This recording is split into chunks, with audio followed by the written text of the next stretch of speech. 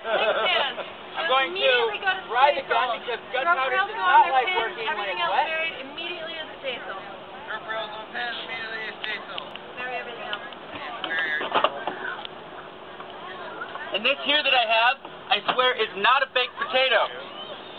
This is a black powder charge, approximately 6 ounces. It's going to be loaded into the gun and rammed to the back of the book. And, sir, what you need to do is take one big old step back. Oh, I see. What I'm They're listening probably for gonna here go down them. what I call a dull, clunky, or thunky, clinky sound, which is that right there. It means the charge is home, but I would prefer not to Now he's gonna break. look bad by not being able to fire the gun, so I double check it's a prick. I gotta let the captain know that it's pricked and primed. Number 1 is pricked and primed. So this is the prick. What I did is I placed it in, and when I get the orders to prick and prime, I will place this in and stab through the black powder charge, which will then expose the black powder within the charge. And then I will use what's called a friction prime, which is a small brass tube with a pin on it. When I pull this pin, there's a little bit of a there's black powder, but there's something in there that when I pull the pin out, sparks to ignite the small black powder charge in here. When the black powder charge inside this small prime goes off, it will ignite the exposed black powder of the charger I put in there, and you'll hear a boom.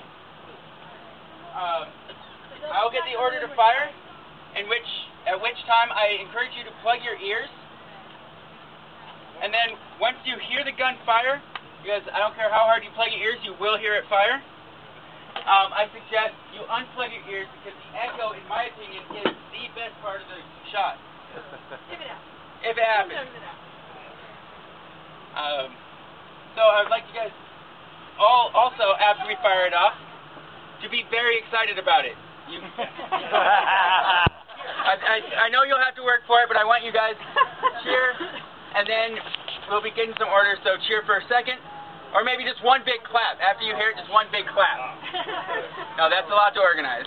Does anyone have any questions about the procedure of firing off these guns?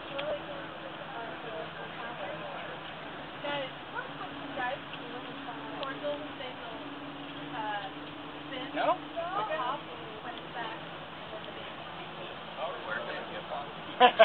He has a question. Yes? Where can I get one?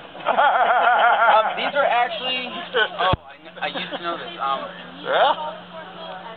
They were cast in England. Yeah. The original carronades, these are 6-pound carronades, were cast in Cairn, Scotland, in the Cairn foundry, and they were relatively, they were state-of-the-art technology at the time. Because they weren't on a carriage, on a wheeled carriage, they were on a pivoting carriage that has a slide on it. I didn't even say prick and prime. You told me it was prick and prime. No, I said ready to prick and prime. Yeah, prick and prime and fire. No. Okay.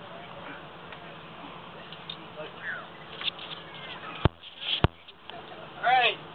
Prick and fire, plug your ears!